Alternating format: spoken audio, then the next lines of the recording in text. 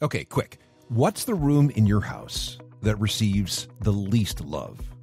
If you said the garage, you're probably right. The garage is where we dump all the stuff that we don't want inside the house, and that includes toxic materials like used oil and antifreeze. And because we can't put those things out with the trash, they kind of just sit there for weeks or months or even years, which is not good. Used oil, oil filters, and antifreeze are hazardous materials. They're bad for people, pets, wildlife, and the environment. So what can be done? This is where the Saskatchewan Association for Resource Recovery Corporation comes in. It's a long name, so let's just call it SARC. SARC knows how to recover and recycle not only oil and antifreeze, but they know how to deal with their containers and associated products. For example, an oil filter can be crushed, any remaining oil recovered, and then refined and reused.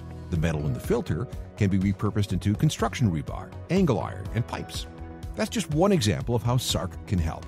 The environment benefits, and your garage or machine shed is cleaner and safer.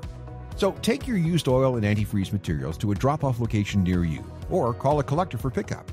Learn more at usedoilrecyclingsk.com.